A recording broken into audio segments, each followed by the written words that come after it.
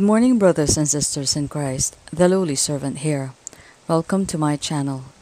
Today is October 17, Thursday of the 27th week in Ordinary Time, and also the memorial of Saint Ignatius of Antioch, Bishop and Martyr. The Gospel said, "Consequently, you bear witness and give consent to the deeds of your ancestors, for they killed them, and you do the building." Let me read first and reflect on it after. But first,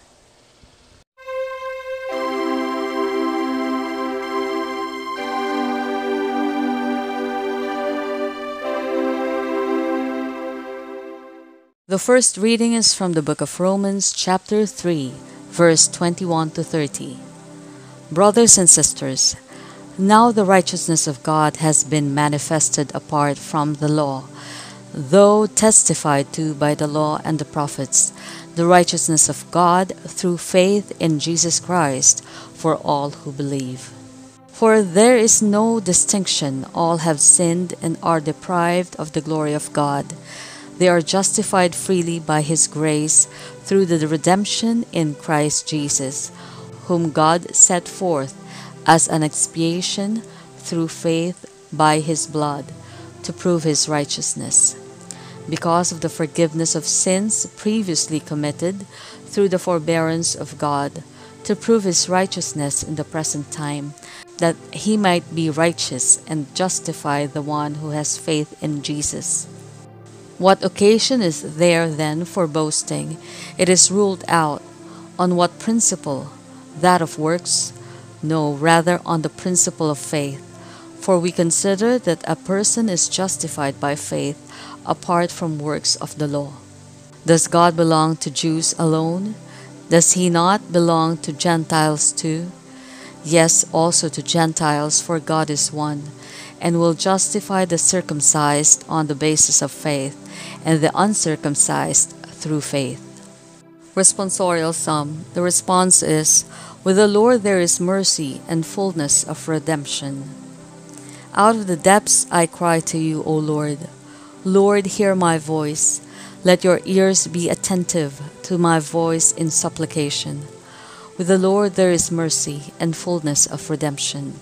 If you, O Lord, mark iniquities, Lord, who can stand? But with you is forgiveness, that you may be revered. With the Lord there is mercy and fullness of redemption. I trust in the Lord, my soul trusts in His word. My soul waits for the Lord, more than sentinels wait for the dawn. With the Lord there is mercy and fullness of redemption. Alleluia, alleluia. I am the way and the truth and the life, says the Lord. No one comes to the Father except through me. Alleluia, alleluia.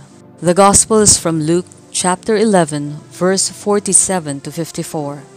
The Lord said, "Woe to you who build the memorials of the prophets, whom your fathers killed.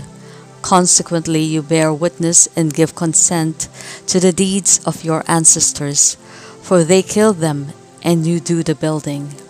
Therefore, the wisdom of God said, I will send to them prophets and apostles.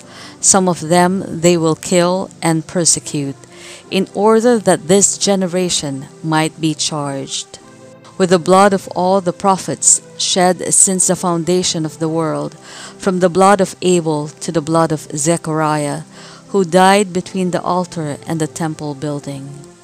Yes, I tell you, this generation will be charged with their blood. Woe to you, scholars of the law! You have taken away the key of knowledge. You yourselves did not enter, and you stopped those trying to enter." When Jesus left, the scribes and the Pharisees began to act with hostility toward Him, and to interrogate Him about many things, for they were plotting to catch Him at something He might say. Consequently, you bear witness and give consent to the deeds of your ancestors, for they killed them, and you do the building. There are things in our society that are happening right now.